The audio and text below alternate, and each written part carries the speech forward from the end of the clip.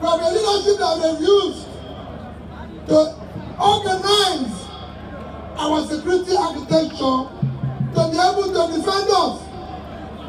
And I said, we will make sure that this country is secure by employing adequate number of people in all our security agencies, ensuring we equip them properly, ensuring that their welfare, they are not alone.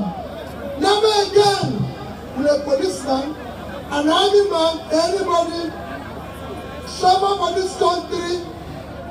I do not wish them to go wrong, but if anything happens to them, their family will never be alone.